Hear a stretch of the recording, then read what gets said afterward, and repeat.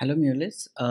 In our previous video, we have seen how to apply header injection policy. So as a part of series of how to apply policies in API Manager, I'm going to show you a different kind of policies that we can apply. So in this video, I'm going to apply a client ID enforcement policy. So currently you can see, I'll go to my runtime manager. Just a heads up that when I'm talking about applying policies, please consider that my application is up and running, like it is deployed already on CloudUp, and it is active. So that means I have configured my API ID properly. So just before going through this video, you can check out my other videos how to deploy an application on CloudUp. So this is just to show how to apply policies. So currently I have two policies which are enabled. Now I wanted to remove them. For that you can go to actions, you can disable, or I will remove it for now because I wanted to show you how to apply how to apply client ID enforcement policies. So I am removing two policies, right? So you can see my application is up and running. Let me go to my cloud app. So this is what my payload is. All right, still it is showing the customized headers because I told you whenever you are doing some modifications on API manager, it will take few seconds or at most a minute to update this policy. So let's wait for that. So here you can see the policy header injection unapplied. So how to unapply? So if I send this now, you can see those custom headers are gone. So now how to apply client ID enforcement policy? It is very simple. Okay, so it's just go to apply new. So what are the things you have to keep in mind before that, and where you want to, where can you get this client ID and secret values? We'll see. So click on apply new policy. The first one, it shows like client ID enforcement. Always try to take the latest uh, version of the policy, and also please do check the minimum Mule version as well. Okay, what is required? So click on configure policy. So it is asking how to um, access this client ID and secret values in you when you want to access this credentials. So they are saying like whether you want it to be custom, like whether you want to pass this client ID underscore secret and ID as custom expression, or you want to be in basic authentication header. So first I will go with basic authentication header, then I will show you how to apply custom expression policy. Now click on apply. So once it is applied, you can see there are no values that you can see, correct? So then how to get this client ID and secret values? So basically client ID enforcement policy is nothing but you have your application deployed on your cloud app, and now some client or customer wants to access your API. All right, so first let me see if the policy is applied. It will take a like few seconds to get it applied. I'll show you. So it's not that everyone has to have access to your application, so you can restrict your access based upon your client.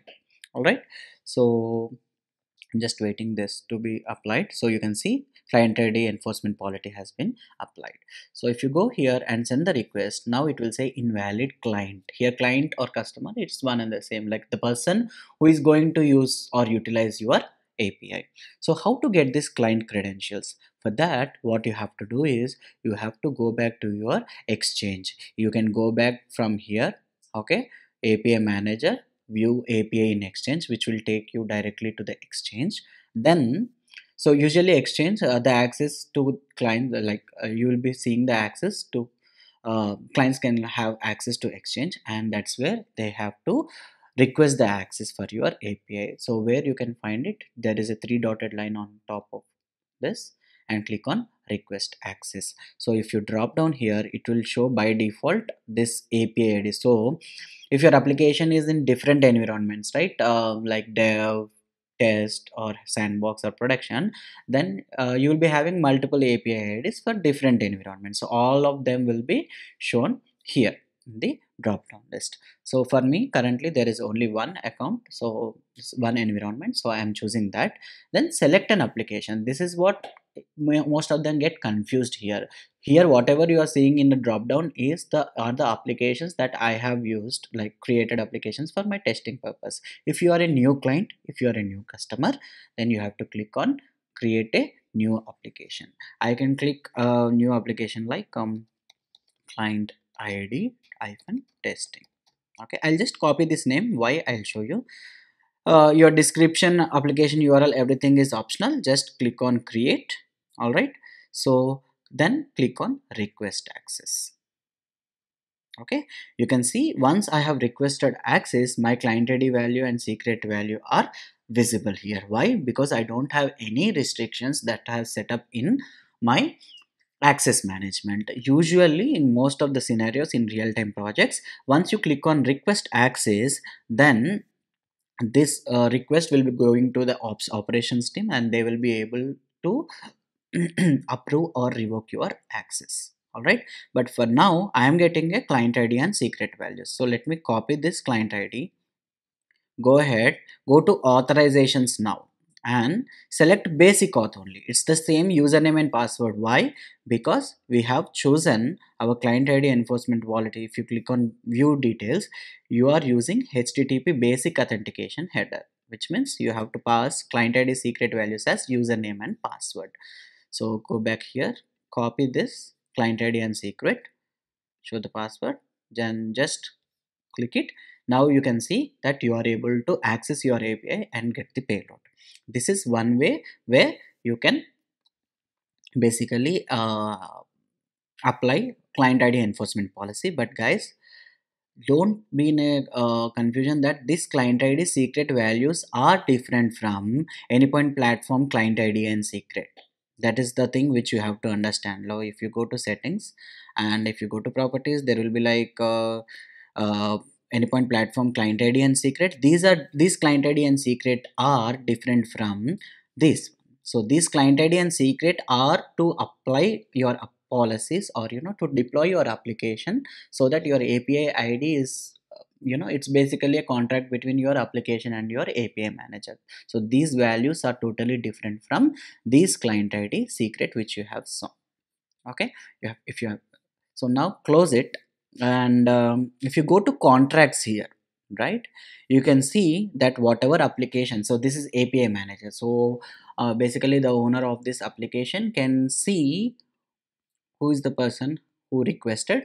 And I told you, right, basically this is the trial account, so I didn't set up anything in access management. So by default it is auto approved, but you can remove that auto approve from their side. And there will be one more option here. So once you raise request access, it will be saying that your request has been placed. So the operations team will have an access somewhere, like there will be an extra button here to approve it. Once you approve, you will be getting the mails, and you can see in your my applications. All right, so here only client ID is visible. Okay, that is how you can apply your policy. So I told you there is another way where you can apply client ID enforcement. Go to actions, you can edit it. And now I don't want to pass it like username and password. There are some reasons why. Because if you are sending as a basic authentication header, I'm not sure if I have enabled debug logging here. I wanted to show you. So here you can see, right, if at all there is a requirement for you where you have to get a client ID, and based upon client ID you want to do some internal check or internal authentication. But here you can see it is of base 64 encoded value. So for that, what you have to do, you have to copy this. All right, so to know the values of client ID and secret, what you can do is go here, data view lang. I'm just showing, you can do it in your code.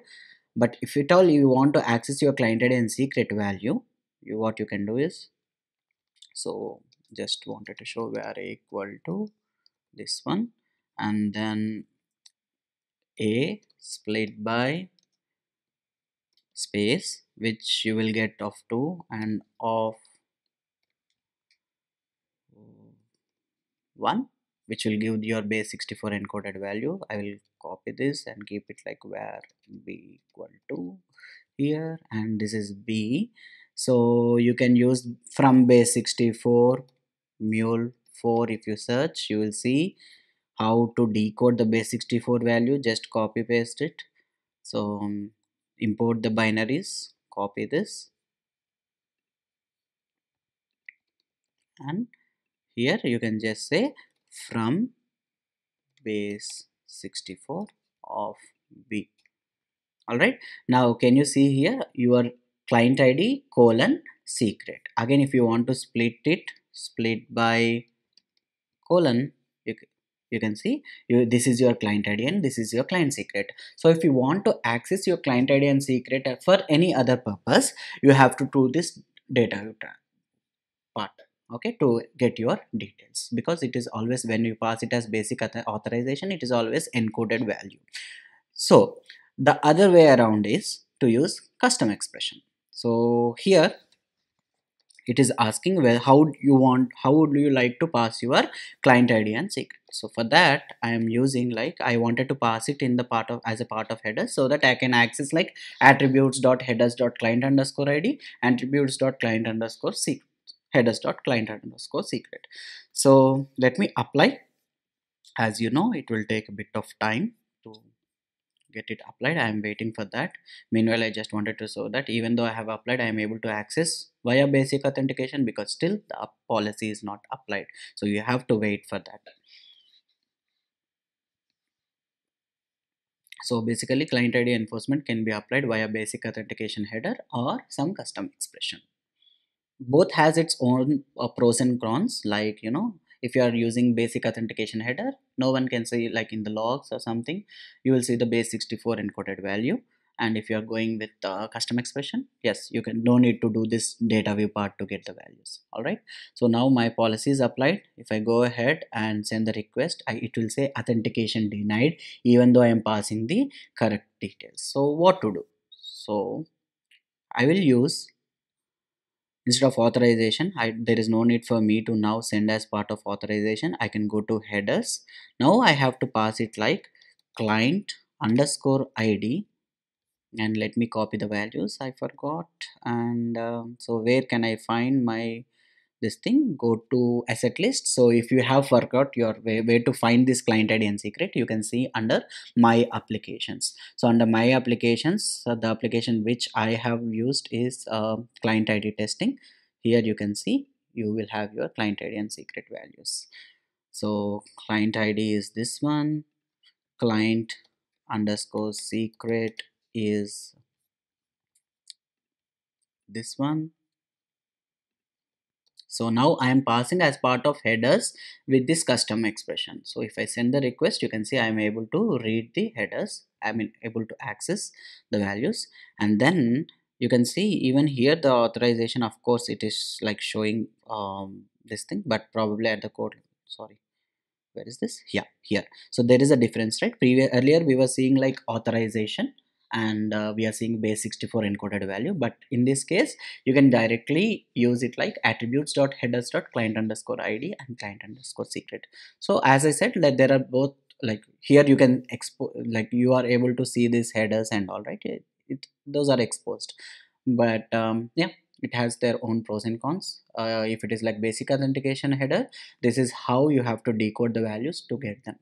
All right, so this is how you can apply basic authentication, sorry, client ID enforcement policy.